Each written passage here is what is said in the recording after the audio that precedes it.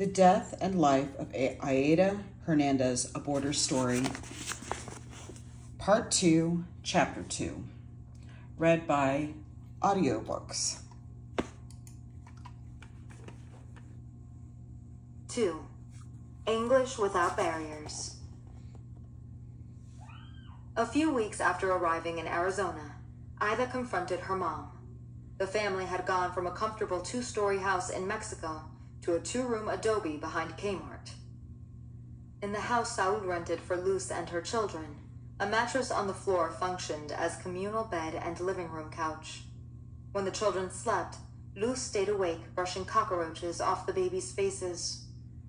Aida needed to understand the sudden change in her life.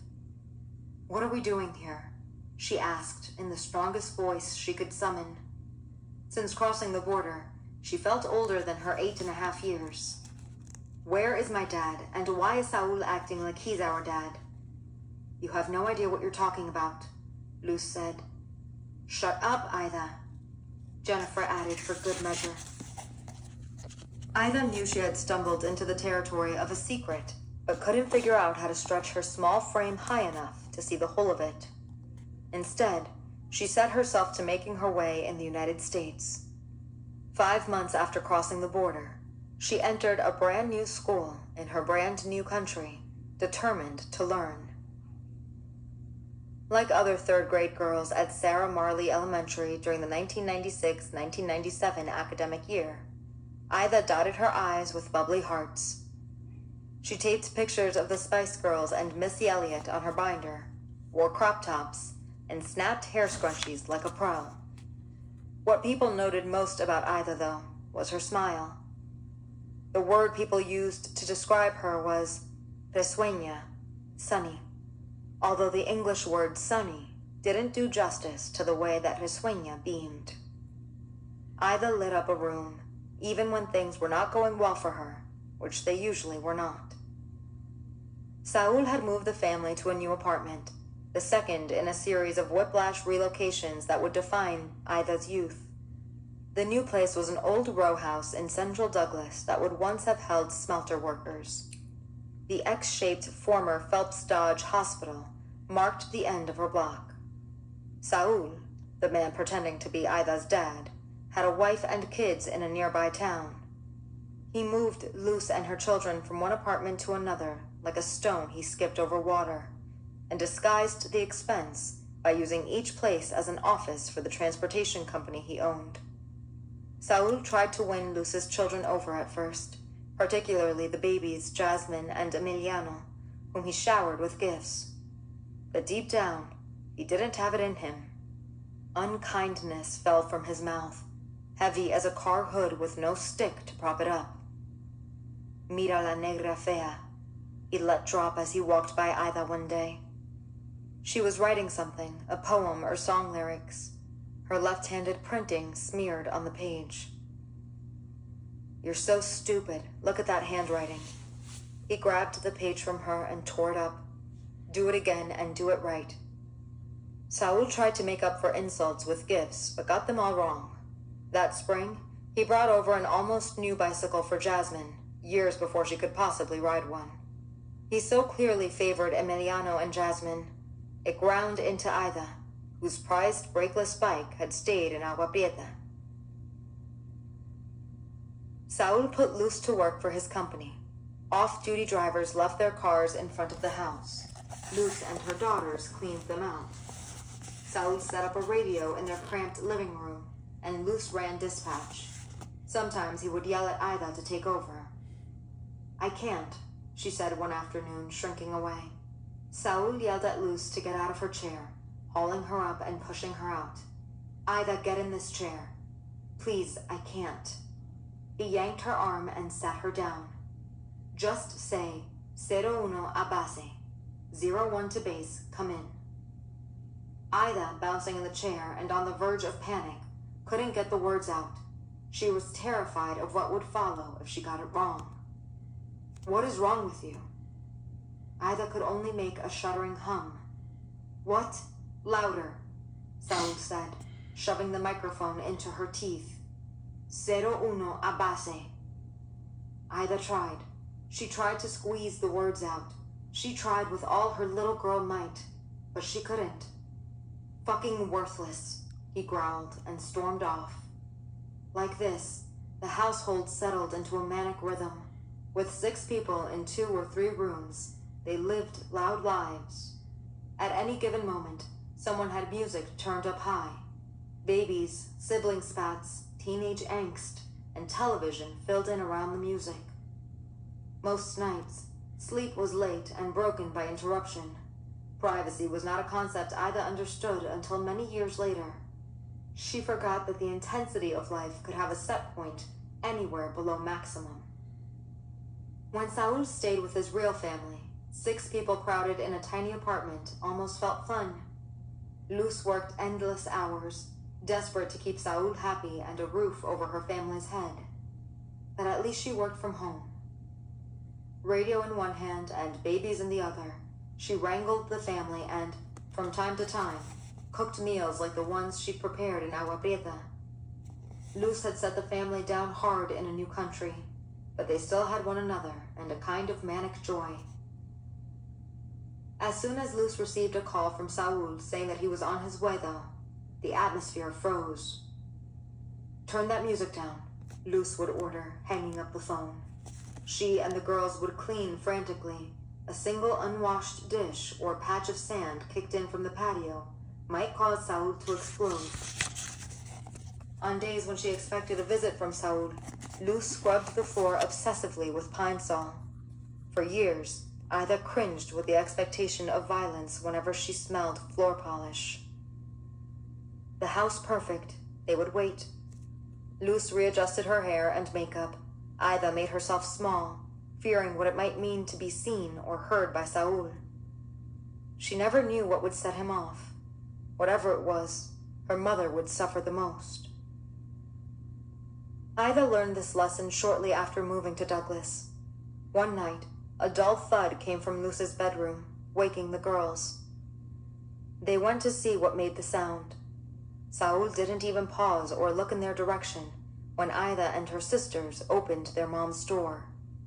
With the craftsman's attention, he ragdolled Luz into the wall, hauled her back, and did it again. Their mother's body striking the wall was what had woken them. "Shh," Luz managed to say, gesticulating at them to leave.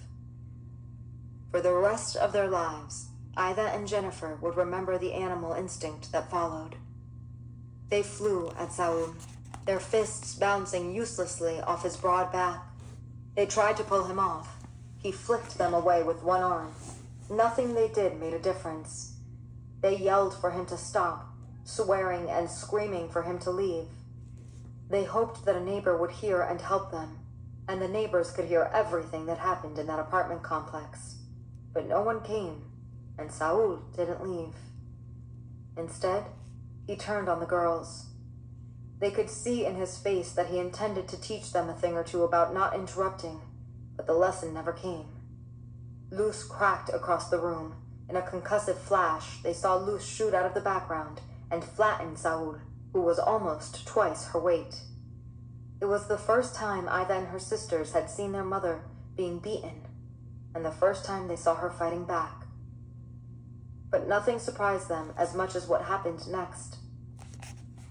As soon as Luz heard the front door slam and Saul's car start outside, she rounded on her daughters. "Don't you ever do that again. Don't ever interfere. Just get away. Just go." Luz's rage scared them almost as much as Saul's savagery, but at some level they understood that it was her way of keeping them safe. From that point on, the girls learned to listen closely to the sounds of violence coming through the walls. They could distinguish between a backhand and a closed fist, the scrape of a body hitting a dresser, and the thud of a fall. When the noises reached a precise pitch, obvious only to a trained ear, the older sisters would grab the babies and run. They couldn't protect their mother, but they could protect one another. A small girl, jerked from one life to another in a single afternoon, cannot see much beyond her own shock. but even Ida could feel the air of destitution emanating from her new home. From the start, she saw it exuding from Douglas's trailers and crumbling adobes, its wide, empty streets, and its countless stores in an indeterminate state of openness. The thrill of living in Los Unites mingled with sadness and loss. She knew nothing of the town's history, but she could almost feel her body absorbing the past.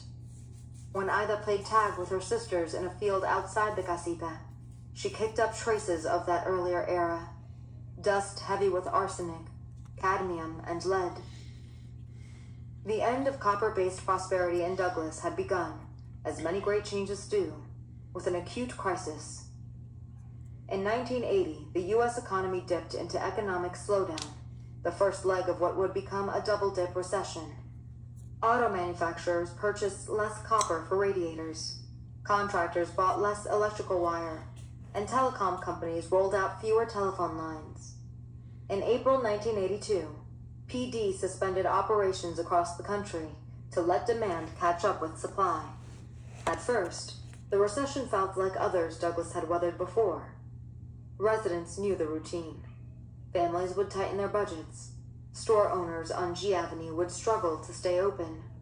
Kids in college would worry about tuition payments, and women would work harder. They would sell tamales door to door, take extra jobs cleaning executives' houses, and earn grocery money mending clothes. During strikes, women banded together, organizing raffles and collecting donations for families in need. There was a fondness to the way people recalled previous strikes and recessions. They were interludes of solidarity filled with surprisingly happy memories. So residents rallied together and waited for the new crisis to pass, and Douglas to return to normal. But years passed. The belts stayed tight, and people worked harder still. Douglas residents began to understand that this time there would be no return to normal. The early 1980s crisis transformed not just Douglas, but the whole world economy. In the late 1970s, foreign and domestic pressures had fueled double-digit inflation in the United States. Taking over as chair of the Federal Reserve Board in 1979, Paul Volcker vowed to combat price increases by raising interest rates, regardless of the danger. And the danger was clear. High interest rates would stabilize prices and please investors, but could also send the economy plunging into recession. Volcker forged ahead, and his decision signaled the rise of a new era of austerity and conservative economics, an era in which the interests of Wall Street would dominate those of Main Street. By 1981, Volcker's leadership pushed interest rates to 20%, stamping out inflation and sending the country into a brutal recession. As hard as it was for U.S. communities, the policy shift rocked Latin America more. Through the 1970s, U.S. banks had fueled a bubble of frenzied lending to what was then called the Third World. These loans bolstered investor earnings and the dubious development schemes of authoritarian regimes. The debt had been manageable, though, as long as U.S. interest rates remained low. When Volcker sent rates skyward, the bubble popped. In the summer of 1982, Latin American governments, beginning with Mexico, threatened default, and the world economy teetered on the edge of collapse. U.S. commercial banks' exposure to Latin American debt was greater than their combined capitalization. Investment banks were even more heavily leveraged. Under pressure from northern investors and international financial organizations, Latin American governments responded to the crisis by imposing extreme austerity and breakneck economic liberalization on their populations. These measures extracted money that countries could use to continue making debt payments, but also triggered a deep region-wide depression known as the Lost Decade. Latin America achieved fiscal solvency and helped U.S. investors earn windfall profits, but at the cost of negative growth, unemployment, gutted social programs, and soaring poverty.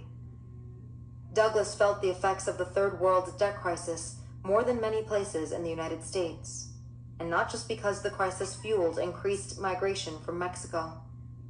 For poor mineral-producing nations such as Chile, Zambia, and Zaire, the debt crisis generated enormous pressure to extract and sell copper. Exporting as much copper as possible, as quickly as possible, made short-term sense, even if it caused world copper prices to plummet. For Chile, Zambia, Zaire, and their creditors, the only response to falling prices was to mine more. In the face of competition from low-cost third-world producers, PD might have diversified into sectors other than copper. It might have invested in technology to make its core business more efficient. The company took a different tack. Following a pattern that would feel all too familiar by the end of the Reagan years, it slashed wages and retreated from its commitments to workers. When PD workers struck to protest wage cuts in 1983, the company fired and replaced the striking workers. This action would change not just Douglas, but the entire country. President Reagan had shocked the nation just 2 years earlier when he fired and replaced striking air traffic controllers. But they had been public employees engaged in work essential to public safety. Until PD's action in 1983, there were no post-war precedents for a private company firing striking industrial workers on such a large scale.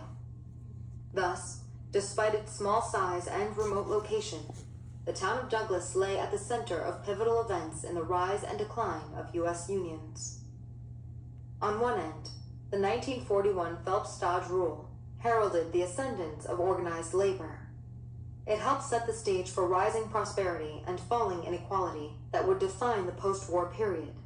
At the other end, PD's decision to fire striking workers in 1983 was the harbinger of a long assault on worker power. In the PD company towns of Morenci and Clifton, Arizona, the firing sparked violent clashes between union workers, scabs, the National Guard, and police. In Douglas, long the spiritual heart of PD in the Southwest, 1983 was painful but less violent. There, a wrenching feeling of betrayal was the dominant emotion. Union supporters shut down Park Avenue in New York. College students across the country rallied for copper workers, and Bruce Springsteen dedicated his song, My Hometown, to strikers during a concert at Arizona State University. None of it mattered to PD. For a company with an atavistic disdain for unions, the crisis of the 1980s was too good to waste. In previous decades, workers and the company would have finally agreed on a contract. Both sides would have shaken off harsh words uttered in the heat of battle, and everyone would have returned to work.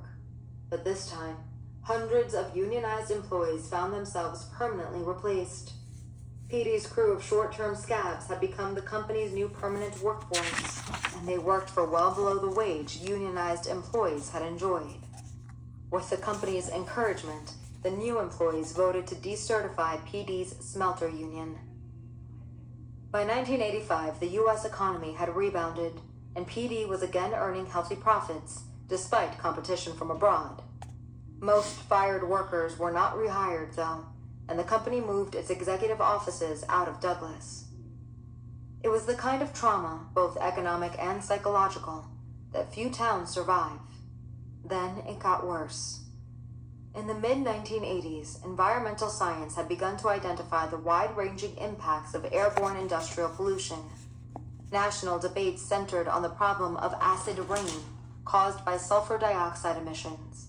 And in this moment of heightened awareness, Douglas's smelter had just been declared the largest single manufacturing source of sulfur dioxide pollution in the country.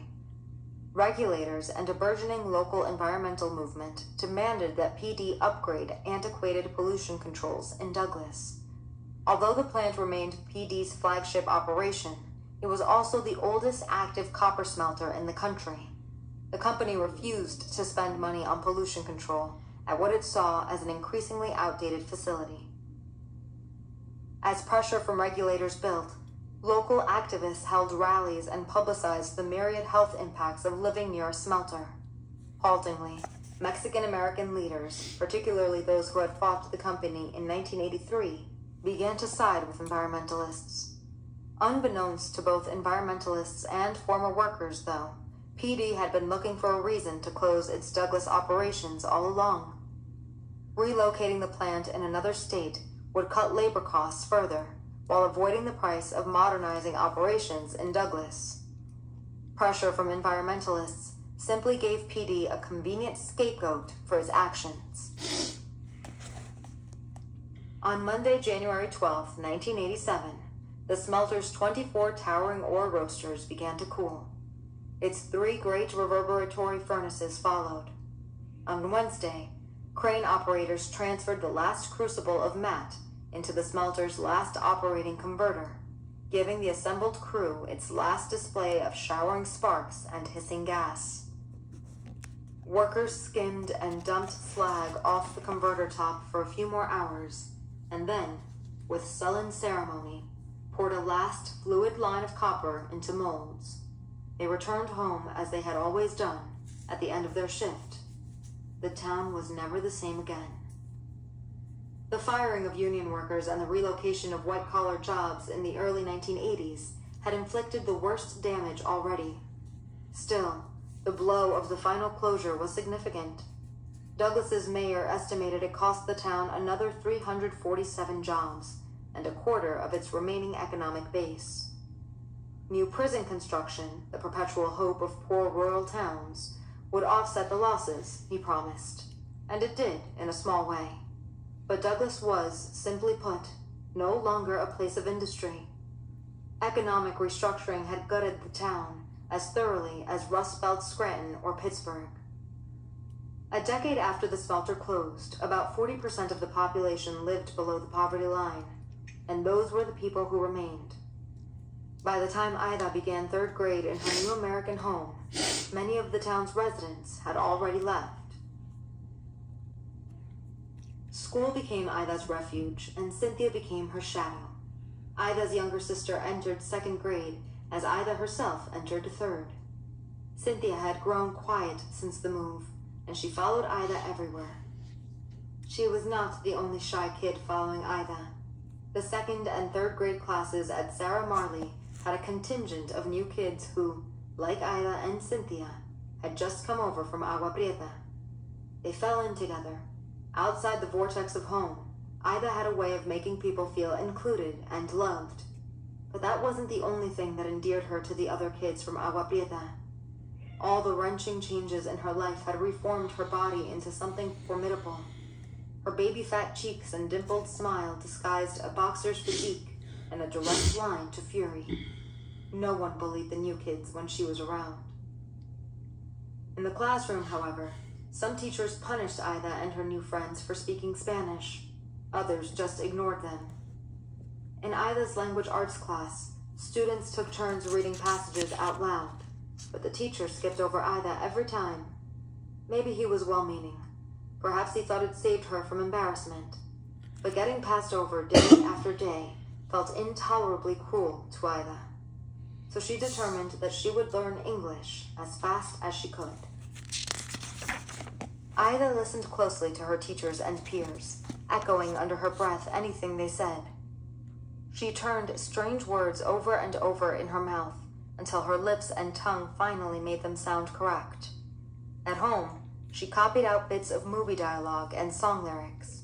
Her English got better, but still she struggled. Aida Hernandez, you get punished quite a lot for speaking Spanish, don't you? A teacher challenged her one day. Yes, Mrs. Villegas. Mrs. Villegas figured in the legends of Sarah Marley as an awe-inspiring, poofy-haired tyrant.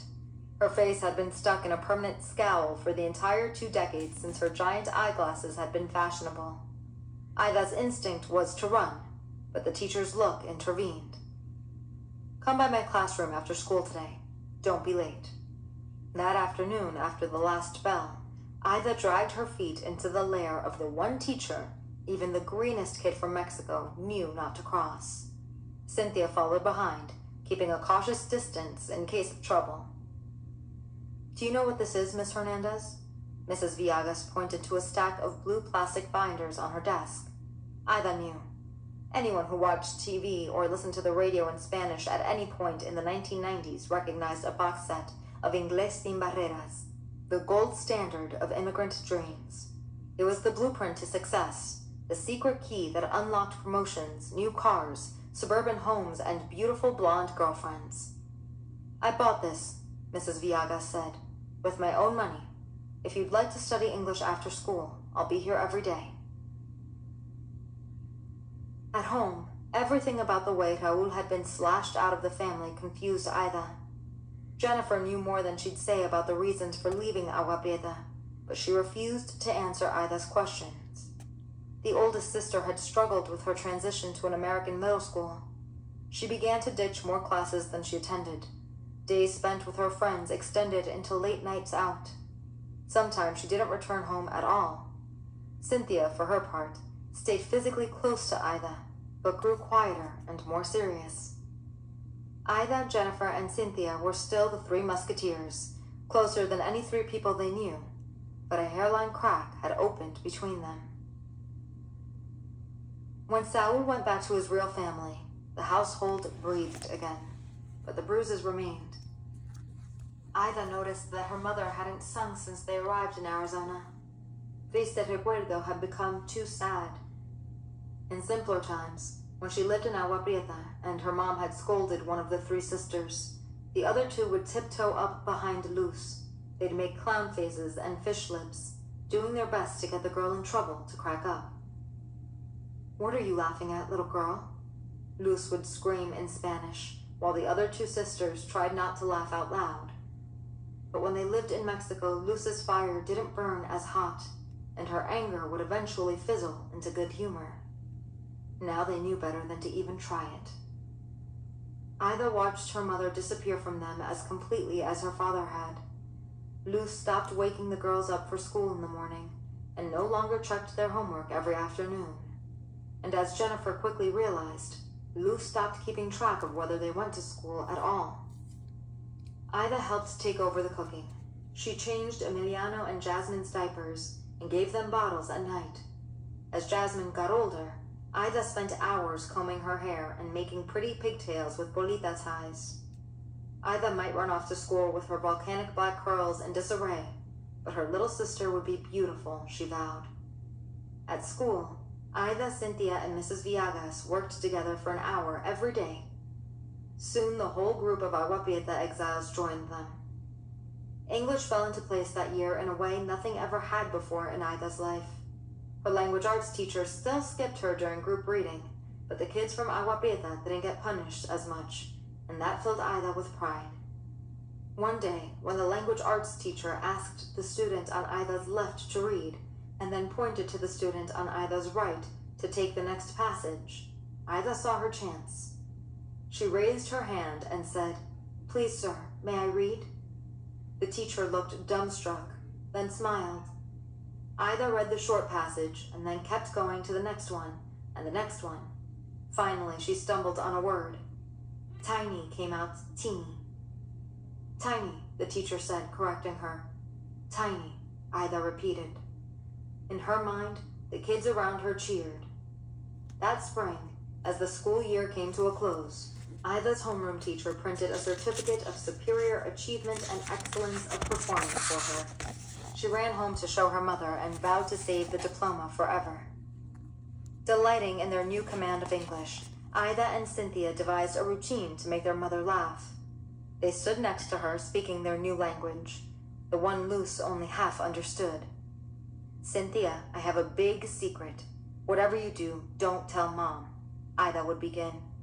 "Okay, I promise. I won't tell Mom. Tell me your big secret." The two girls said these lines with poorly suppressed giggles and exaggerated winks. Luz didn't take the bait. The joke hit too close to her essential vulnerability. Her daughters could escape to school 9 months of the year, but Luz, undocumented with little English, dependent on a violent and controlling man, and struggling to keep a household of 5 growing kids afloat, was all alone. Luz spent long hours manning the dispatch radio and cleaning Saúl's fleet of vehicles.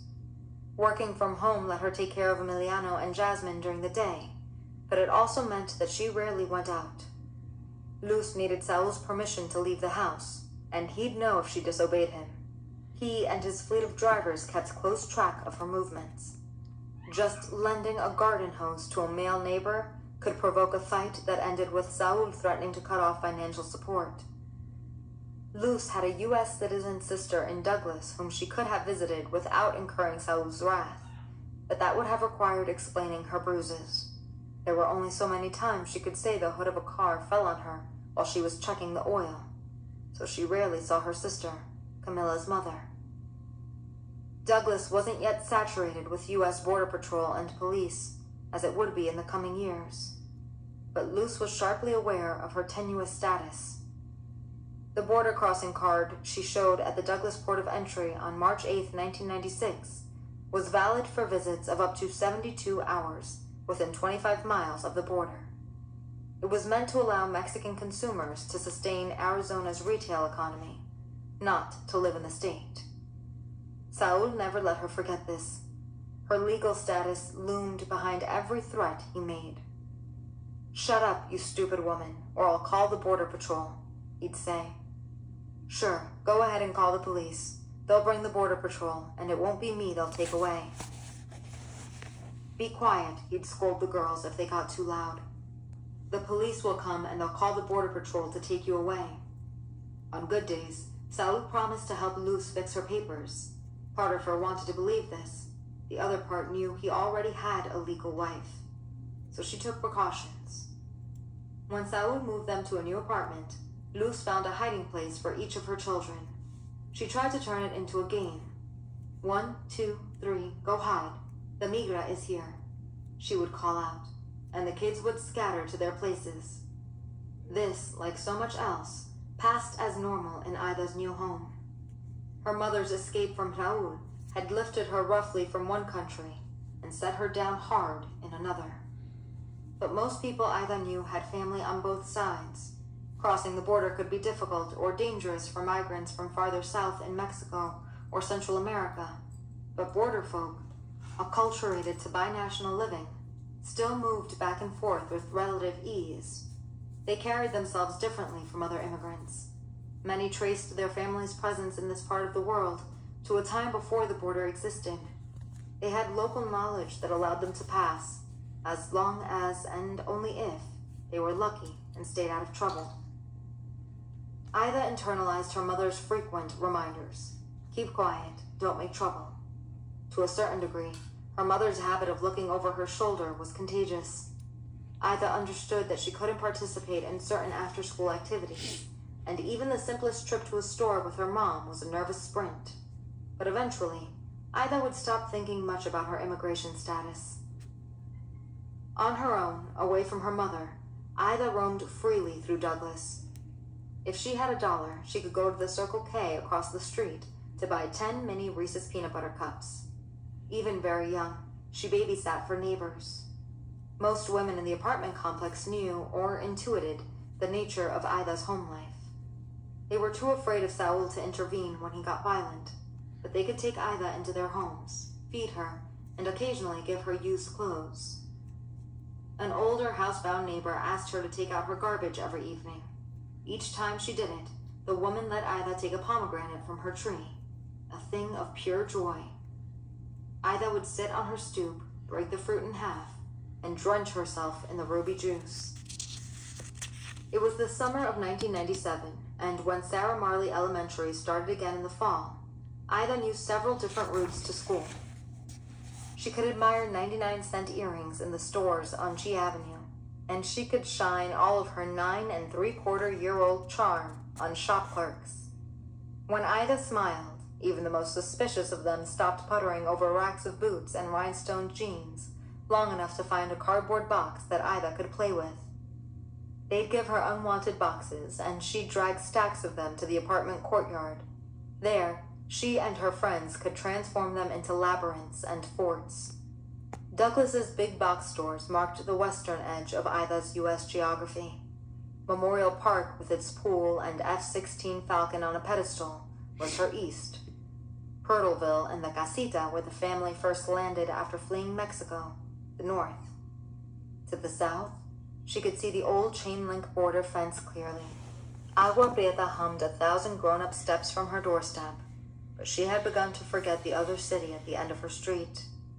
Underneath it all, Ida and her friends discovered a network of municipal storm tunnels.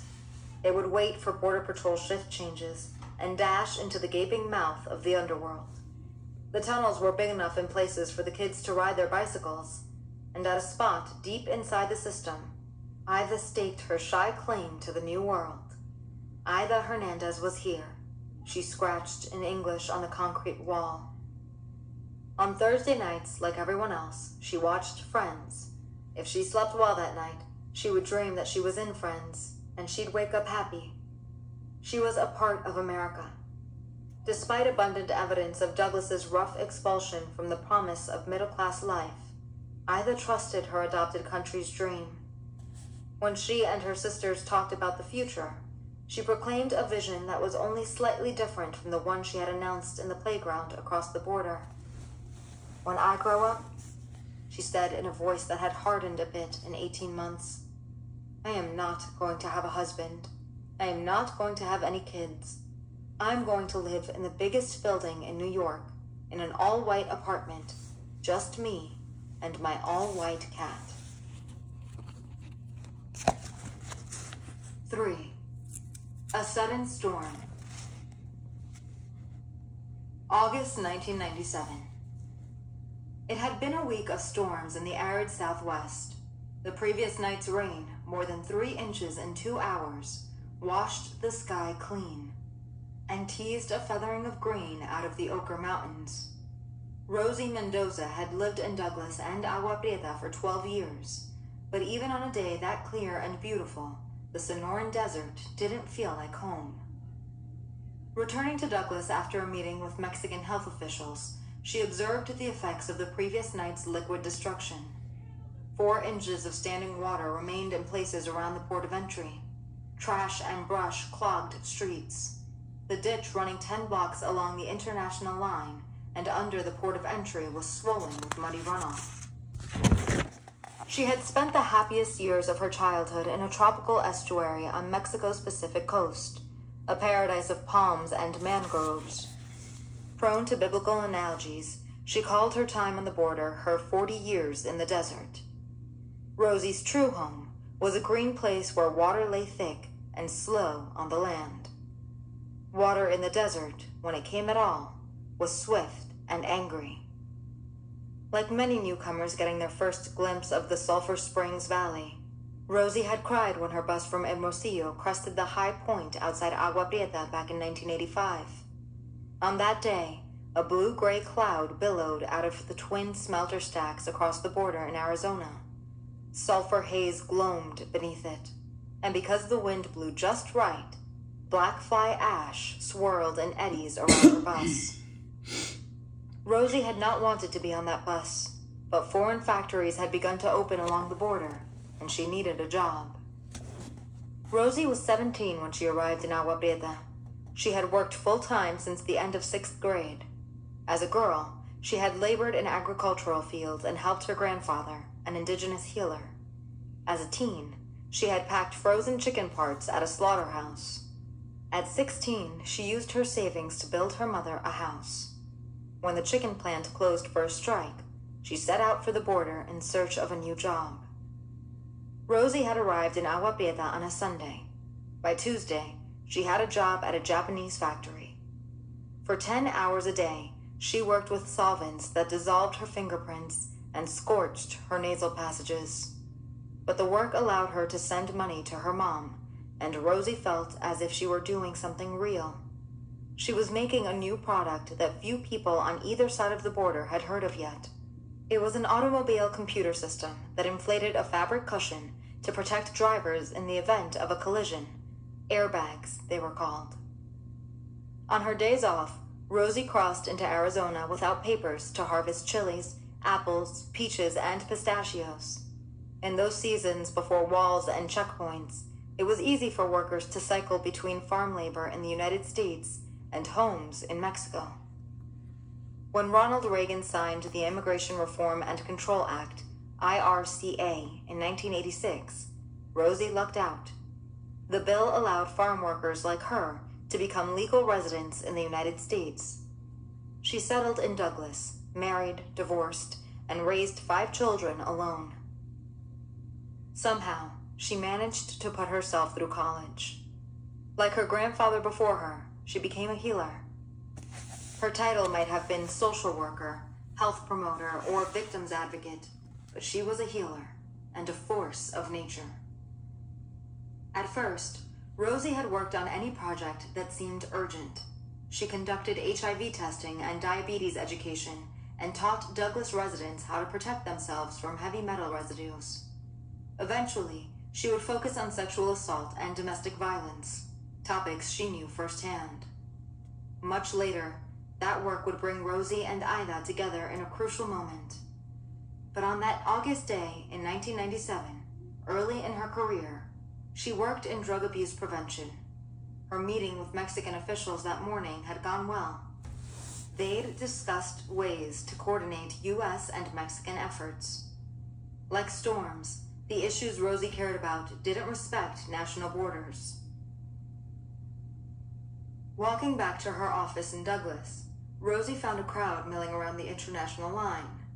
At the end of July, Border Patrol agents had removed sections of ramshackle chain link between Douglas and Agua Prieta. Everyone agreed that the fence, segments of which dated to the 1950s, was useless, but the Border Patrol's work stirred uneasy feelings. In place of the fence, they planned to erect an 18-foot-high barrier of iron bollards along the border. It would stretch a mile to the east and a quarter mile to the west of the port of entry. An ugly barricade cobbled from Gulf War surplus helicopter landing mats would extend beyond that. Together, they would constitute the most substantial barrier ever installed in this stretch of the Southwest. Rosie and her friends from Douglas's churches and community groups feared the divisive message the wall would send. For weeks since the old fence came down, Mexican citizens had gathered to chat with Border Patrol agents, welding sections of the new barrier. Sweltering in the August heat, agents strayed across the line to buy popsicles and cold drinks from Mexican vendors. But the crowd on the morning of August 6th was bigger. More than 100 people lined the Mexican side of the border, pushing right to the crumbly precipice. They spoke in low, angry voices. A woman stood off to the side, praying the rosary. Rosie bumped through the crowd. Short and round with wavy hair and apple cheeks, she found that her warm sorries and excuse me's opened a pathway. She could see yellow police tape on the U.S. side of the ditch. Below, she saw city workers waiting in the receding water. Some wore hazmat suits. Douglas's police chief, Charlie Austin, looked grimmer than Rosie had ever seen him. Someone in the crowd explained that the Americans had found 4 bodies in the ditch that morning. One of them, a man, had been pried from the mud just below where Rosie stood. He had come out purple and swollen. Fine gray silt clogged his eyes, nose, and mouth. Like most professionals who saw extremes of human suffering on a daily basis, Rosie believed that she could not sustain her work without strong defenses. She rarely allowed herself to feel even a fraction of the suffering she saw, and she almost never spoke about the violence she had lived through herself. She helped other people process their emotions and kept her own in check. That morning, though, something gave way. In the 1980s and early 1990s, migrant deaths on the border near Douglas had been rare. This was clearly changing. The number of bodies recovered in the ditch after the previous night's storm would eventually reach 8, equal to the number of border crossers who died in the entire 260-mile Tucson Border Patrol sector during all of 1995. No one knew it yet, but the migrants who drowned in this storm were among the first of thousands who would die in the coming years. No one in the crowd could imagine that future, but staring into the muddy ditch, Rosie felt it looming. A jolt of apprehension propelled her out of the crowd. She ran west along the ditch, looking for a quiet spot away from people. 50 yards from the port of entry, a bundle of cloth caught her eye, and she stopped short. It looked like a burlap sack floating in an eddy, except when she focused, she saw that the fabric had arms and legs. Standing on the U.S. side, Charlie Austin reckoned that the procession of distended bodies coming out of the ditch was the worst thing he'd seen in 24 years as a police officer. Circumspect in speech and angular in bearing, Douglas's police chief appeared cut from the same cloth as Wyatt Earp. In fact, he'd grown up in Bisbee, just up the highway from the OK Corral. He squinted at the scene. His sun-blasted face revealed little of the anger he felt. The police chief was a law and order conservative, a Christian pastor, and a decent guy. He wanted things to make sense, and nothing about that day made sense. As far as he was concerned, the border was a homicide crime scene, with the number of victims growing by the hour. He just didn't know whom to charge. In the coming weeks, Charlie concluded that the deaths were easy to reconstruct, but hard to explain. Late on August 5th, 12 migrants had met for dinner at a restaurant in Agua Prieta. En route from central and southern Mexico, they were new to the border and full of nervous anticipation. They ate what they could, and the man each of them had paid to guide them to Phoenix reviewed the plan. Then he led them into the night. The group slipped into the ditch and hurried west along the border, feeling lucky. The fence had been removed, and Border Patrol's night vision cameras didn't work well in the light drizzle that had started to fall. At the end of F Avenue, they located the mouth of a cement storm sewer. They were to follow the tunnel 10 blocks north to a manhole opening. If the coast was clear, the smuggler told them, they'd crawl out and make their way to a motel a few blocks from the exit. They walked, stooped over, and made good progress. Above them, the rain picked up, and they were grateful to be under cover. At 9th Street and F Avenue, almost directly under the apartment where Ida lived at the time, the 12 migrants and their smuggler paused. A metal ladder bolted to the tunnel wall climbed to a grated opening. Ahead of them, the passage narrowed. On dry days, Ida and her friends used to sneak into this tunnel to play. She had joyously scratched her name somewhere in the concrete vault, but these people just wanted out. Above them, they could hear the rain intensify. Torrents of water battered into asphalt and cement-hard desert. The sound of a train rumbled somewhere in the distance. There was no time to react. The water hit them before their brains could register the improbability of hearing a train in a storm sewer. Those who grabbed the metal ladder lived. Those who didn't died. The flash flood swept the unlucky ones away, banging them out of the tunnel, into the ditch, and around the corner. At the end of the run, the current pinned them against a metal grate in a tangle of debris where the culvert dived under the port of entry. 4 adults and a 2-year-old girl clung to the ladder for more than 2 hours. The grate above them was jammed or locked, so they squeezed into the shaft as water pounded below. They were battered and cold, but managed to hold on until the flood receded. Bleeding and hypothermic, the survivors staggered to the Loma Douglas Motel, the smuggler among them. At this point, he was probably calculating the scrutiny the deaths would ignite. He dumped the group at the motel with a threat: keep quiet about what happened in the tunnel. Then he disappeared. Early on the morning of the 6th, the port director, Frank Amarillas, inspected the clogged grate. It had almost flooded his facility the night before. Shining his flashlight at the black water, he saw what he thought was a bale of marijuana floating amid the debris. A smuggler had abandoned his load in the storm, Amarillas thought. It happened often enough. He called for a pole and pulled the bale to shore. From close up, though, even in the dark, he could see that it wasn't a bale. It was a woman. At 8:30 that morning, Douglas City workers found the bodies of 3 men. The man that Rosie saw lifted out of the mud was a 5th victim. A 6th man's body appeared a few hours later, and Border Patrol agents detained the survivors huddled in their motel room alone. On August 17th, a second summer monsoon rearranged the ditch bottom again, and 2 more bodies surfaced. In total, 7 men and 1 woman, ages 18 to 34, had died. It was not the first time migrants had died crossing the border between Agua Prieta and Douglas, but it was the first time so many had died at once, right in the middle of town.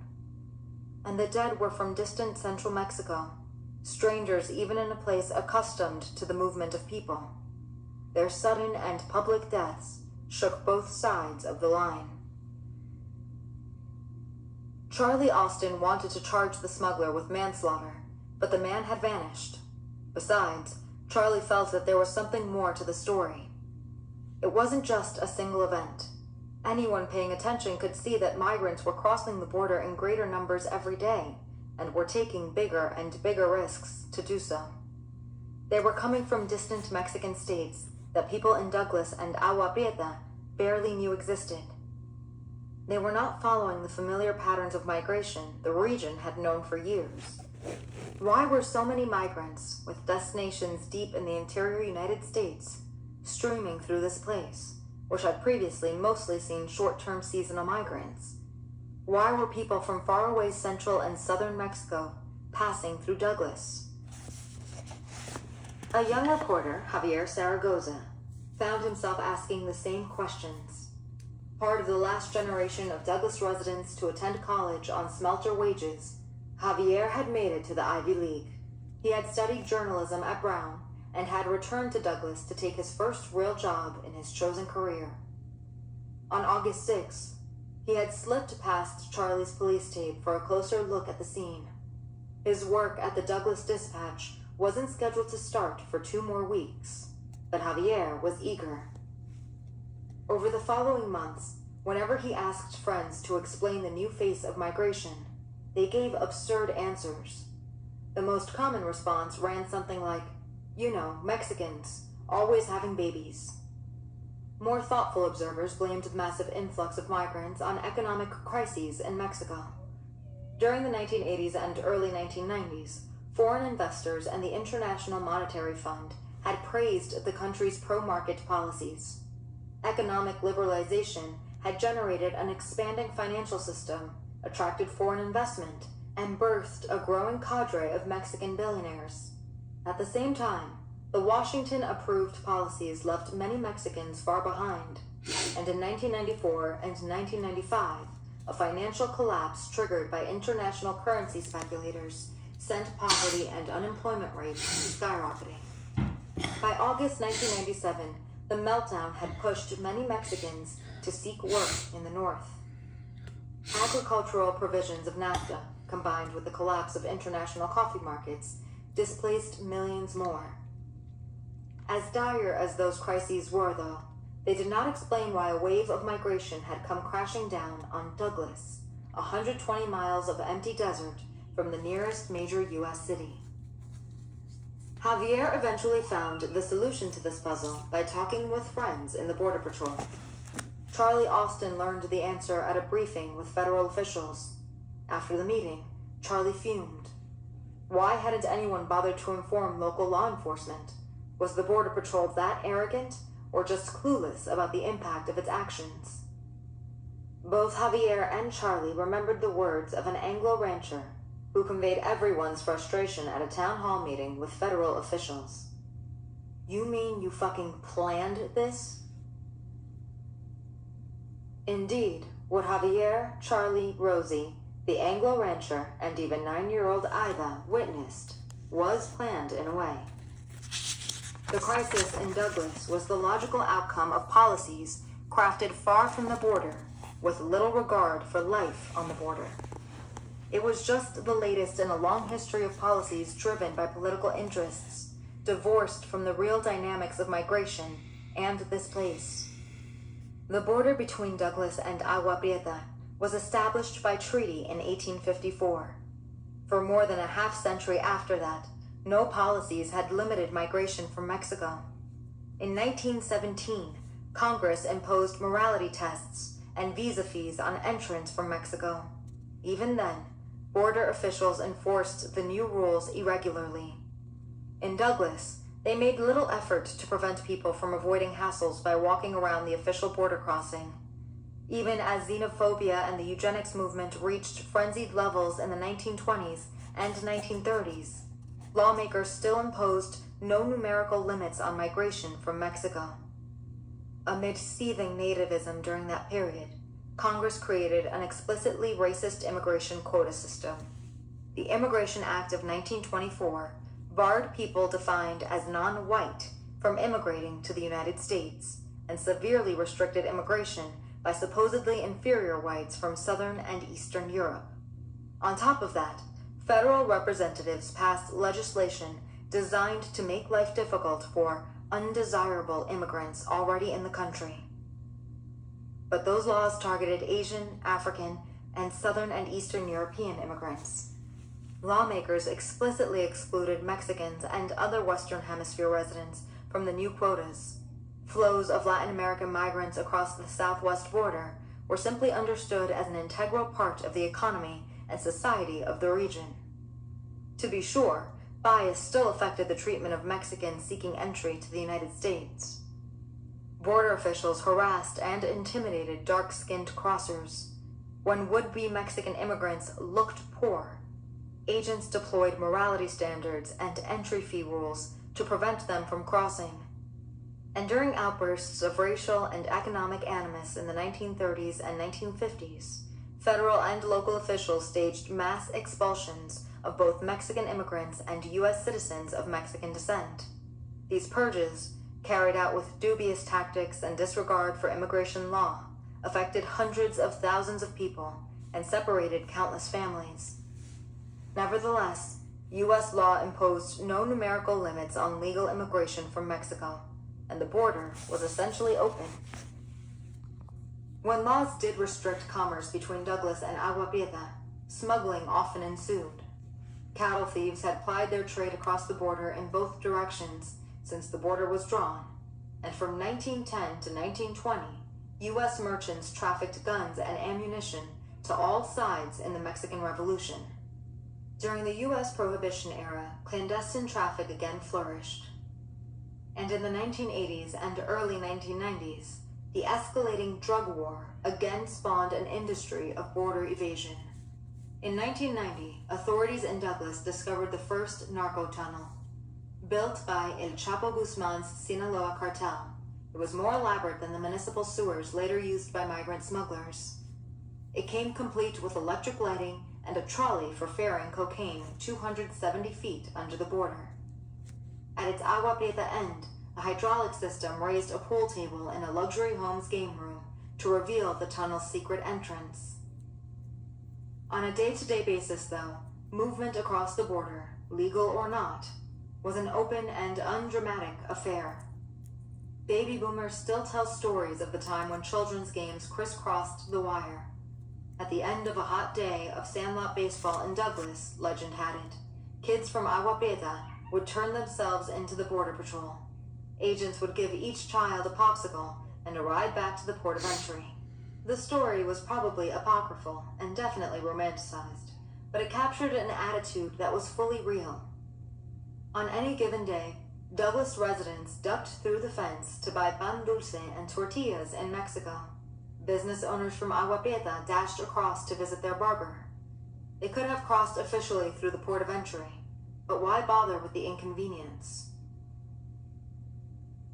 Ironically, it was a set of liberal reforms that ended the era of relatively free movement across the U.S.-Mexico border. During the mid-1960s civil rights era, images of segregated schools and sadistic Southern sheriffs tarnished the United States image abroad. It had become difficult to convince potential Cold War allies in Africa, Asia, and Latin America that the United States' promise of freedom and equality wasn't hollow to the core. The fact that the country preserved an overtly racist system of immigration quotas didn't help. So in 1965, sitting in ceremony at the Statue of Liberty, President Lyndon Johnson signed sweeping immigration reforms into law. No longer would racial restrictions govern immigration policy. Each country in the Eastern Hemisphere would now receive 20,000 immigration visas a year. African and Asian nations would be eligible for the exact same quota as Germany or Norway. Southern and Eastern European countries would also receive the same. Equality had come at last to U.S. immigration policy.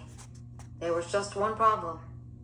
The new system was fairer for residents of Madagascar and Indonesia, countries whose residents had been barred from immigrating to the United States on racial grounds. But what about Mexico, whose residents had engaged in relatively unimpeded migration to the United States since before the border existed? Countries with little history of migration to the United States received the same quota as countries defined by back-and-forth flows of people. Most recently, millions of Mexicans had answered the call to pick the United States food and help run its railroads during World War II. The Bracero program, which gave wartime migrants from Mexico temporary work permits, was so successful that Congress extended it for 2 decades after VJ Day. By the time the Bracero program ended in 1965, the United States and Mexico had become interdependent in ways that few observers on either side of the border wanted to acknowledge. In the years leading up to 1965, as many as 500,000 Mexican migrants cycled annually through the United States. With a functioning guest worker program and unlimited immigrant visas available to Mexican petitioners, almost all of those migrants had legal status. The sudden and dramatic change arrived as a 1-2 punch. First, the 1965 law imposed an unprecedented numerical cap on legal immigration from Western Hemisphere countries. In the years preceding the reform, some 250,000 to 500,000 Mexican migrants cycled legally through the United States.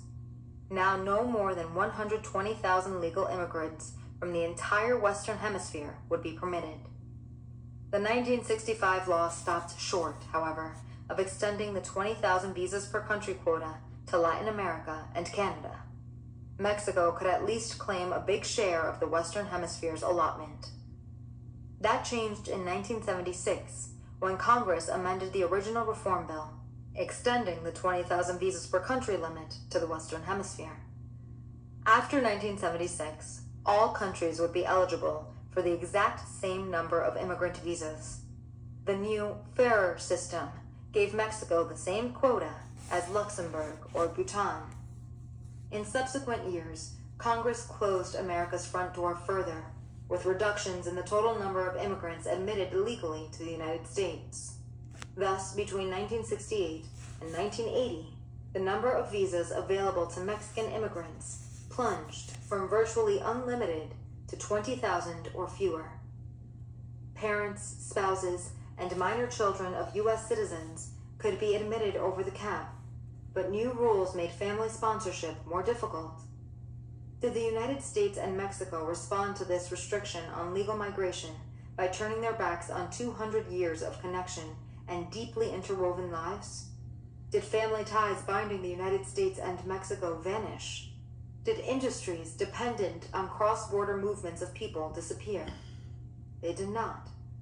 Migration continued as it always had, but all of a sudden, the same Mexicans who had come and gone from the country legally were now doing so without permission.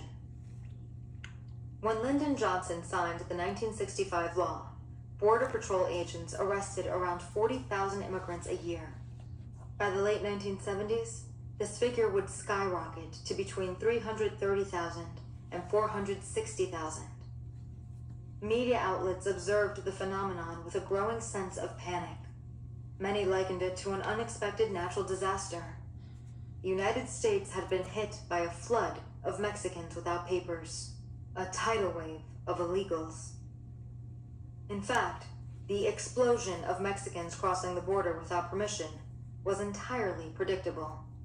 It was the inevitable consequence of policies that slashed opportunities to migrate legally without addressing the forces pushing and pulling people across the line. People who had lived their lives across 2 countries legally and peacefully for decades were suddenly redefined as invaders and threats. The illegal immigrant was thus invented in Washington, D.C., conjured out of contradiction. To make matters worse, the dramatic reduction in options for legal immigration from Mexico came just before the 1980s debt crisis hurled the United States southern neighbor into the worst economic recession in its history and intensified pressures on Mexicans to look for jobs in the North. By the mid-1980s, the fundamental contradiction in U.S. immigration policy had spawned an even more complicated dilemma. Millions of people who lived, raised their children, attended school, paid taxes, opened businesses, sustained local economies, went to church, and joined the military in the United States, now lived in the shadow of illegality. Part of the fabric of life in the United States, and yet denied formal membership, they were citizens without citizenship. In 1986, President Ronald Reagan signed the bipartisan Immigration Reform and Control Act, later condemned by anti-immigration activists as amnesty for illegals. IRCA attempted to undo problems set in motion by the 1965 reform. Under the bill, undocumented immigrants who met strict criteria could become formal members of their national community. Nearly 3 million people received green cards thanks to the 1986 law. 70% of them were originally from Mexico.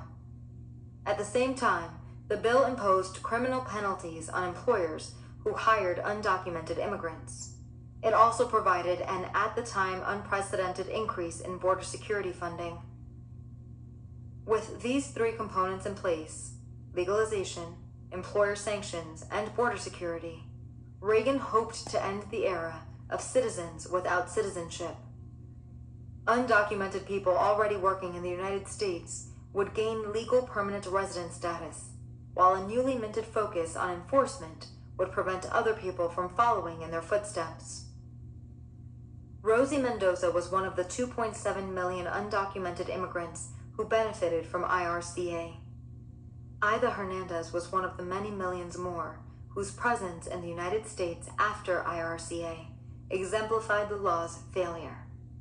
The era of citizens without citizenship could not be addressed by simply providing legal status to one cohort of immigrants and then trying to seal the border behind them. Fueled by debt crisis in Mexico and expanding demand for low-wage workers in the United States, undocumented migration continued through the rest of the 1980s. In the mid-1990s, new financial crises in Mexico sent even more people in search of livelihoods. Rising inequality in the United States drove migration as well. As the U.S. rich got richer, demand for nannies, gardeners, and construction workers soared. Meanwhile, easily exploitable immigrant labor helped keep down the prices of goods and services that middle-class Americans counted on, even as their share of the economic pie shrank. All of these forces combined to push undocumented migration to unprecedented highs. IRCA's failure was evident to all, and yet the political will to address the problem had vanished. As a result, a girl like Aida, growing up American, attending school, speaking English, and staying out of trouble, had virtually no possibility of gaining legal residence. Anti-immigrant vigilantes who poured into Douglas in the coming years could scream, "Get in line," as much as they liked. There was no line for Aida to get into. Douglas and Agua Prieta remained largely insulated from the emerging crisis. Aida and her family aside, most of the growing numbers of long-term migrants braving the U.S.-Mexico border in the early to mid-1990s bypassed the remote town. Even as El Paso, San Diego, and other large border cities reported overwhelming influxes, Douglas remained more or less unchanged. Migration through Douglas was still a modest affair, until 1997, that is, when a sudden storm rolled into town. At this point, the rancher's question bears repeating. You mean you fucking planned this? Unbeknownst to nearly everyone in Douglas, a new enforcement paradigm had come to the border. It debuted in September 1993, when the El Paso Border Patrol Sector Chief, Sylvester Reyes, pulled agents off mobile patrols. Breaking with tradition, he concentrated his agents in a static line along a short stretch of the urban Rio Grande. Reyes believed that shutting off unauthorized border crossing in convenient urban areas would force migrants into more difficult terrain. This would raise the human and economic cost of crossing. Reasoning like a microeconomist, Reyes figured that increasing the cost of crossing would lead to fewer people trying. Veteran agents, partial to the thrill of a good chase, hated sedentary days spent sitting on their X's. But the strategy worked. Or half of it did. Thanks to Operation Hold the Line, apprehensions of undocumented border crossers fell by 76% in El Paso. The price charged by smugglers soared. Shunted into dangerous wilderness, migrants crossing the border began to die in unprecedented numbers. The program appeared a resounding success. In 1994, officials in San Diego implemented their own version of the strategy, dubbing it Operation Gatekeeper. There, too, the number of unauthorized crossings plummeted. And yet, prevention through deterrence, as the strategy came to be called, had little effect on the total number of crossings. Instead, like a pincer moving west from Texas and east from California, it funneled unauthorized border crossings straight into Arizona. The state had some of the deadliest terrain on the border, and only a fraction of Texas's and California's electoral college votes. Steering a continent's worth of immigrants into the hot Sonoran Desert made cold political sense.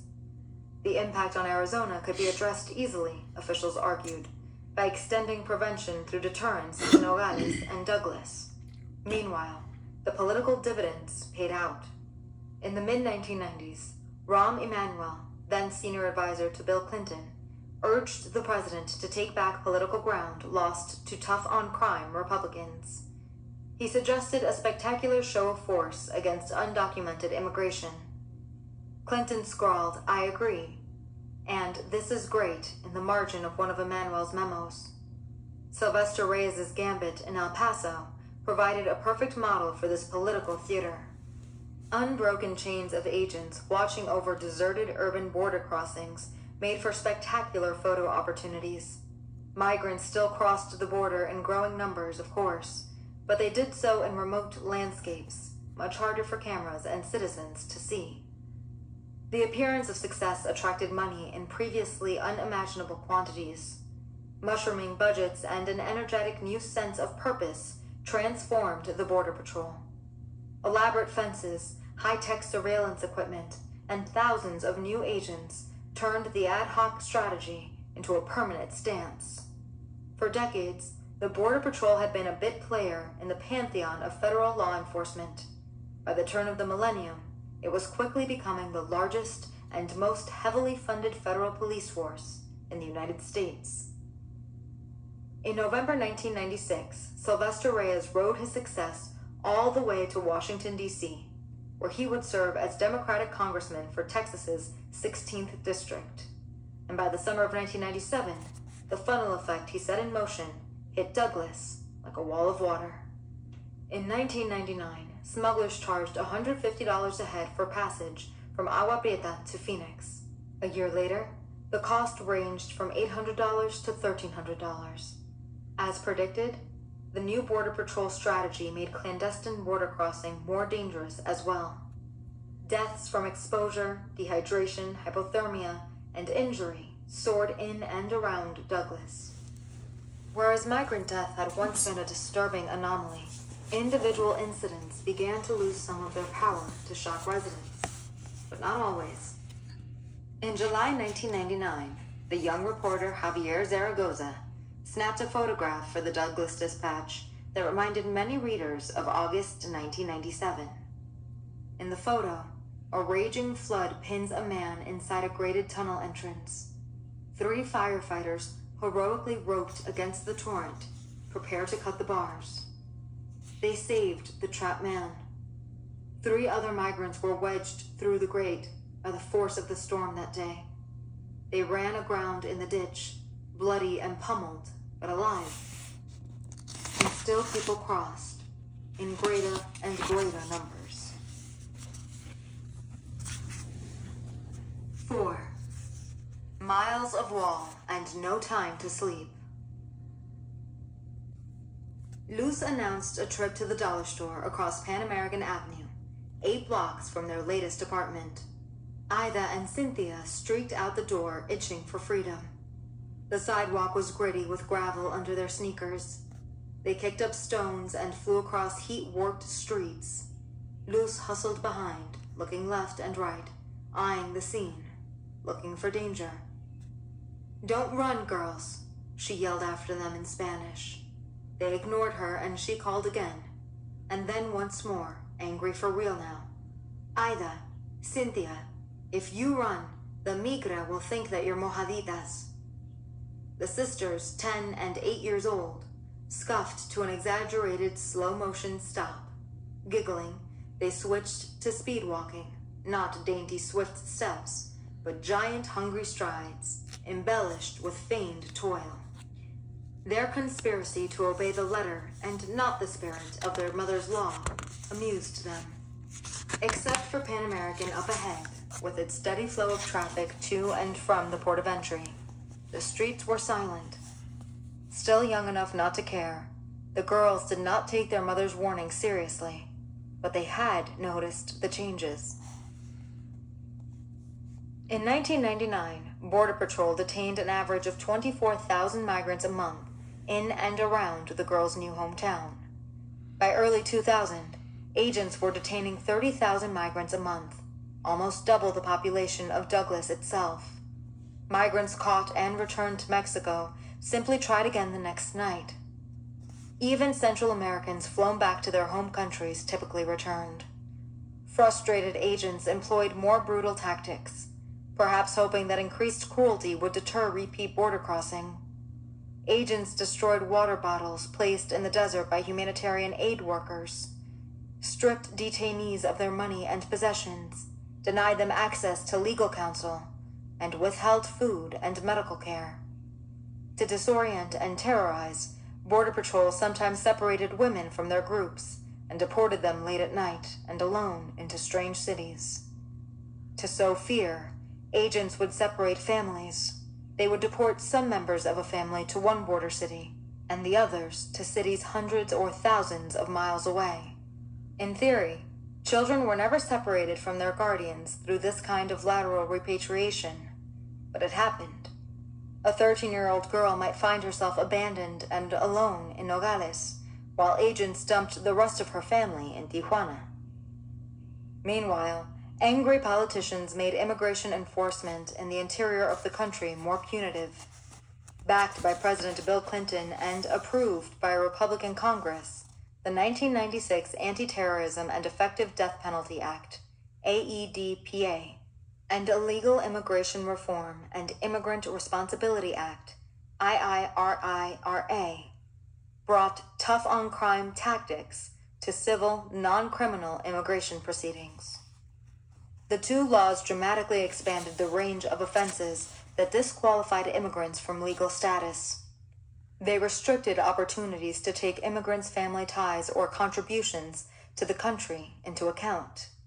They closed off routes through which immigrants could win forgiveness or second chances. And stipulations in both laws required that many immigrants await the outcomes of their civil cases behind bars, even when those people were not flight risks or threats to public safety. Propelled by AEDPA and IIRIRA, the size and lucrative nature of the country's immigration detention system expanded at an astounding rate. Over the next decades, immigration detention would emerge as one of the country's largest contributors to mass incarceration. IIRIRA also established expedited removal, a program of streamlined immigration hearings deployed in the border region. Expedited removal allowed relatively low-level immigration officers to act as judge, jury, and executioner in certain deportation cases. Under it, officers, not judges, could decide complex immigration cases in lightning-quick proceedings with no possibility of appeal. As if that weren't tough enough, officers routinely prevented immigrants in expedited removal from accessing attorneys. And still, people crossed. Across the border, the influx of hopeful migrants caused Agua Prieta's population to increase by 2/3 in just 5 years. During the years of Douglas's industrial growth, the Mexican ranch and railroad town had remained small and tranquil. Prior to the late 1990s, contemporary Agua Prieta had roughly 2 claims to fame in Mexico: the border city's fanatical devotion to baseball and Los Absin, one of the country's most popular 1960s rock bands. The arrival of foreign assembly factories in the 1980s drew job seekers like Rosie Mendoza to the city. But even then, Agua Prieta didn't expand as quickly or massively as other Mexican border cities. Prevention through deterrence turned all that on its head. Hundreds of overcrowded guest houses opened in the Mexican city. Business owners converted their stores, warehouses, service stations, and houses into makeshift shelters. They packed people into cramped rooms and charged $25 to $40 a night for the privilege. Less fortunate migrants slept on the streets or locked in smugglers' stash houses. The city's taxi drivers grew suddenly rich, shuttling a ceaseless line of migrants to staging areas in the desert. Later studies would show that the deterrent effects of punitive enforcement played a modest role, if any, in shaping people's decisions to attempt the border crossing. Many migrants had taken out debts of $3,000 to $10,000 at 10% monthly interest or more to pay smugglers. With loans coming due regardless of the migrant's success in crossing, people had to keep trying. Reaching a well-paying job in the United States was the only way to make the payments on loans often secured by family farms. More broadly, socio-political forces shaped long-term migration patterns independent of border enforcement strategy. Shifting demand for labor in the United States, economic prospects in Mexico, and violent instability caused by the war on drugs influenced migration trends more than anything the Border Patrol did. Even experiences of cruelty and abuse had a negligible effect on migrants' decision to keep trying. This was particularly true for people fleeing violence or trying to reunite with family members in the United States. Processing upward of 1,000 migrants in a night became routine in Douglas. Arrests far exceeded the capacity of the sector's Border Patrol station. Douglas simply didn't have the infrastructure to deal with the influx. The police chief, Charlie Austin, and his officers could not respond to all the calls about migrants. Groups of young men cut across yards and hid under porches and bushes. Families drank from garden hoses and, when surprised by Border Patrol, left piles of possessions strewn on the ground behind them. Some homeowners left their garages unlocked, knowing that people needing shelter on days above 100 degrees and nights below 30 would break doors and windows if they had to. Stepping outside to retrieve the morning newspaper, those same homeowners might also find an unknown woman and child slumped in exhausted sleep on their patio furniture. At dusk, Luz would call Aida and Cynthia to come inside during these years. It was better for the girls to stay off the streets when the nightly cat and mouse game began. Aida and Cynthia would heed her call, complaining all the way. Then Luz would lock the cramped apartment's doors and windows. Aida noticed that her mother also started locking the car doors. Even with the doors locked, though, the family sometimes woke knowing that someone had crawled inside the car to rest during the active night. The sleepers always left before morning, but Aida would sense impressions they left in the sedan. A slight rearranging of the Kleenex and old soft drink cups, the sharp smell of fear. It was hard to say exactly when the situation in Douglas hit its boiling point, but the why was clear. The crisis had, at first, largely enveloped a small town populated by brown-skinned residents with little political clout. But by early 1999, the massive influx of agents and technology into Douglas had pushed most undocumented border crossers outside the city limits, straight onto land owned by charismatic, well-connected Anglo ranchers. Suddenly, political clout was no problem. Politicians and the media tripped over each other in a headlong rush to empathize with the all-American landowners. Wendy Glenn was one of those ranchers. She and her husband, Warner, had grazed cattle in the vast scrubby basins and rugged ranges east of Douglas since the 1960s. Electric lines hadn't reached their house until 1985. Now they felt as if they lived in the middle of a highway. Night after night, groups of migrants, sometimes 100 or more at a time, trailed through their property. Harried by Border Patrol, migrants abandoned their possessions in piles, tapped irrigation systems for water, and sometimes robbed supplies. Drug smugglers were worse. They cut cattle fences, careened across the land in ATVs, and threatened residents at gunpoint. Wendy recognized that undocumented Mexicans had helped build the Glen Ranch. For decades before prevention through deterrence, a handful of migrants would pass through the ranch every month. The Glens, like most ranchers in southeast Arizona, would give them food and shelter in return for work. These visitors would chop wood, paint barns, fix fences, and then move on to the next stop in their cyclical journey. Sometimes the same people came year after year. One man, a sharp dresser in a land where clean-pressed jeans and a Carhartt vest passed as formal wear, spent part of every year working at a restaurant in Chicago and part of the year at home in Mexico. In between, he'd spend a few nights each at a string of ranches leading from the border to Safford, Arizona. There he caught a Greyhound bus east. Despite the slicked hair and city threads, he understood ranch work, and the Glens welcomed his sojourns at their place. After the buildup of border enforcement, though, that familiar cyclical migration came to a crashing halt. It was too risky to return to Mexico for visits, and too expensive to cross the border every year. People like the stylish cowboy settled permanently in the United States. This proved one of the more ironic effects of stepped-up border enforcement. Border militarization encouraged undocumented folks to remain in the United States for longer periods. Now, instead of familiar faces, the Glens saw only strangers. Wendy bristled at the abandoned belongings, water bottles, diapers, and food wrappers she encountered every day, and she worried about the ominous signs she'd discover. Once she found a whole family's shoes lined up under a tree. The owners vanished without a trace.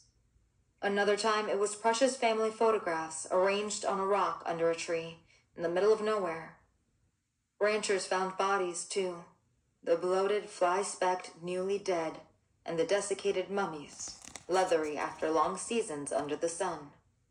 The new migrants passing through Wendy's land were stressed, terrified, and unaccustomed to ranches. They trampled pastures, left gates open, and dropped animal-strangling grocery sacks. Mostly they kept their distance from locals. Only the most desperate approached the Glen's house. Once a woman appeared at their door. She had given birth prematurely out in the desert and cut the umbilical cord with a piece of broken glass. She asked if Wendy could help her reunite with her husband in Phoenix. At first, Wendy would sometimes offer a ride to friendly people she met in the backcountry. Eventually, she stopped that practice. Drug smugglers had pioneered routes east of Douglas and came in increasing, menacing numbers. Fat-wheeled quads stacked with bales of marijuana thundered through the night, slicing fences and destroying expensive irrigation equipment. Border Patrol trucks pounded after them, doing just as much damage. Every rancher east of Douglas had stories of near escapes from armed men. When Wendy spoke out about these horrors, her voice carried authority. Her father had owned a mine that supplied the Douglas smelter with lime. Later, he became a state congressman. Her grandfather helped found Douglas. Wendy herself had helped found the Malpai Borderlands Group, a national model for rangeland conservation. In that work, she learned to speak across borders. She could talk to skeptical environmentalists about the importance of ranching, and skeptical ranchers about what environmentalism offered their work. When it came to immigration, Wendy had politicians' ears and argued for moderation. The government had to do something to stop people crossing through rangeland, but the answer wasn't open war on immigrants. A big wall isn't the answer, she would tell Arizona's governor in 2005. The only way to end undocumented immigration and protect ranchers, she argued, was to address the root causes of poverty in Mexico. Many of Wendy's neighbors were not as even-handed. Some took a more violent tack in the face of mounting frustration. Larry Vance, a rancher living a mile north of the border, declared that he was done with sleepless nights spent fearing home invasion. He erected a tower on his property and began keeping armed watch. Roger Barnett, one of Douglas's most vociferous critics of undocumented immigration, declared that he would begin hunting migrants on his 22,000-acre ranch. Humans, that's the greatest prey there is on earth, he menaced. And from 1999 to 2006, he followed through on his threat. During this time, the rancher seized and detained thousands of men, women, and children at gunpoint for border patrol on his ranch and nearby public lands. Most were undocumented. Some were local Latinos enjoying the outdoors in the wrong place at the wrong time. Mayor Ray Borain walked a tightrope between sympathy for migrants and sheer frustration. He wrote curt letters to President Clinton and published a blunt opinion piece in the New York Times. Instead of blaming people crossing through Douglas, he demanded that Americans take responsibility for the mess. Like Wendy Glenn, he urged a deeper reckoning with the causes of undocumented immigration. Why should one small town have to bear the consequences of politicians' failure to reform immigration policy? The federal government responded to this outcry, but not by addressing root causes. Instead, it deepened its enforcement-only approach. Border Patrol rushed reinforcements and resources to Douglas. By 2000, the local station, built to house 40 agents, overflowed with almost 600. That same year, the agency broke ground on what would be heralded as the biggest Border Patrol station in the nation. Stadium lighting, seismic sensors, night vision scopes, helicopters, and 20-foot-tall mobile sky towers, looking like two-legged Imperial walkers from Star Wars, followed. Multiple generations of border barrier, each one more imposing than the last, went up and down. An astonishingly ineffective billion-dollar high-tech virtual fence designed by Boeing came and went. For the young reporter Javier Zaragoza, it was an exciting time to be a journalist. National and international media descended on Douglas. News outlets declared it ground zero for people smuggling, the nation's new immigration battleground. Prize-winning reporters from New York and D.C. clamored for Javier's assistance. He took over the Douglas Dispatch's immigration beat and barely slept for 8 years. For months at a stretch, when national and international interest was particularly acute, Javier spent his days escorting teams from news outlets like CNN, National Geographic, USA Today, and the Chicago Tribune. Reporters from Canadian and European newspapers came as well. He took them to see guest houses and streets filled with stores selling water bottles, backpacks, and cheap boots in Agua Prieta. He'd point out the Douglas used car lots, tire stores, and gas stations getting rich off smugglers' transportation needs. He'd show camera teams where to set up for a shot of people climbing the fence. At night, he rode along with Border Patrol, taking notes and filming scenes of moonlit chases through desert scrub. In the morning, he filed his stories and started all over again. What was thrilling for the young reporter was frightening for Rosie Mendoza. She was struggling to raise 5 children alone amid the growing chaos. As Douglas filled with federal agents in the late 1990s and early 2000s, she taught her youngest son to carry his birth certificate. Border Patrol rarely hassled his lighter-skinned siblings, but the distinctive green and white trucks often tailed Rosie's darker-skinned son down the street. Later, when he learned to drive, he couldn't cross the border or pass a highway checkpoint without getting held for secondary inspection and additional screening. He started calling himself Secondary. It was a joke, but it didn't feel funny. By 2001, the enforcement buildup managed to divert undocumented crossers from the center of town. More migrants and smugglers poured onto ranch land, but Douglas residents could sleep at night. The number of migrant apprehensions in town fell by 40%, and large groups of migrants no longer streamed through alleys and yards with as much abandon. Even Douglasites sympathetic to migrants appreciated the respite. It didn't take long, though, for people to realize that they had simply exchanged one kind of invasion for another. Douglas has become a garrison for a federal force fighting an immigration war. Mayor Ray Borain wrote in a letter to President Clinton. Stadium lights on the border eliminated night, and helicopters beat through the air at all hours. The phrase border security slipped off politicians' tongues, smooth and easy. Who could argue against securing the border? Senators, governors, and cabinet secretaries flew over Douglas in Blackhawks, posed for photographs in front of the latest wall, and shook hands with ranchers in town hall meetings. Important men and women from Washington, D.C. and Phoenix drew lines in the sand and demanded the border be sealed. The border was broken and the country faced an existential threat. Double the border patrol became a frequent refrain. Every politician wanted more border security, but few agreed on what that meant. The one thing they agreed on was the need for more money. As Christopher Levy, an assistant chief of the Border Patrol, later complained, the lack of a clear definition of border security begot blundering and wasteful spending. Charlie Austin tried to downplay the need for intensified policing. Douglas hadn't reported a homicide in a couple of years, he would tell readers of the Los Angeles Times in 2005. As in other border towns, Douglas's crime rate was relatively low, but privately, he had to admit that the resources flowing to Douglas law enforcement lifted his spirits. Influxes of federal border security grants allowed him to carry out operations and investigations on a scale he thought few small-town police chiefs could imagine. He was glad to have federal reinforcements and a seemingly bottomless source of funding. Yet even the conservative police chief reached his limit sometimes. The taciturn Old West cop couldn't stand Border Patrol's daredevil driving.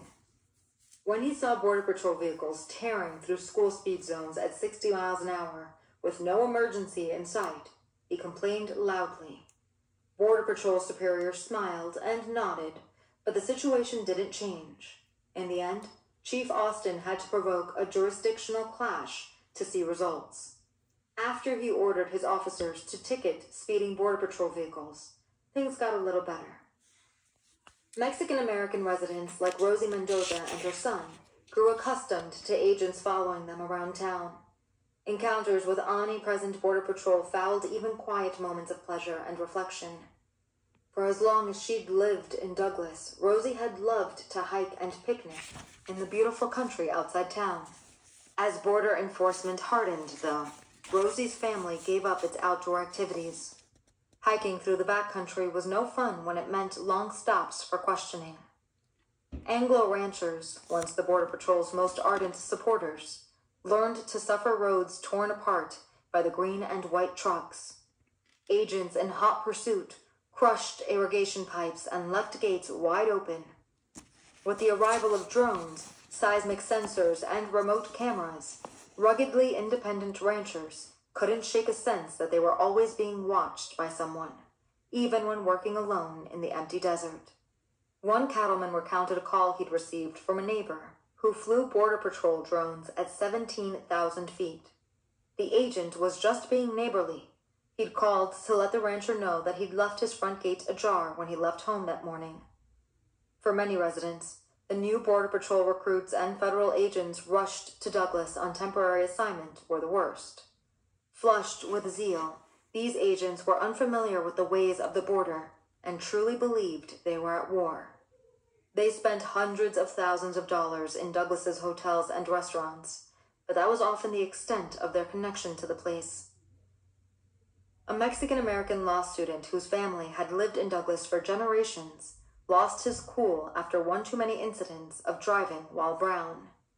When the blonde-haired recruit pulled him over to ask, "Where are you from?" the young attorney shot back, "Where are you from, Iowa?" During this frenzied period, Douglas resembled an experiment in the psychology of fear. Residents experiencing similar conditions reacted in wildly different ways. Competing definitions of border security split neighbor from neighbor. Some saw migration as a scourge, a biblical plague. Others read the same signs as a Christian invocation to care for the stranger. Some lived in fear for their physical safety. Theirs were the loudest and angriest voices. Other residents found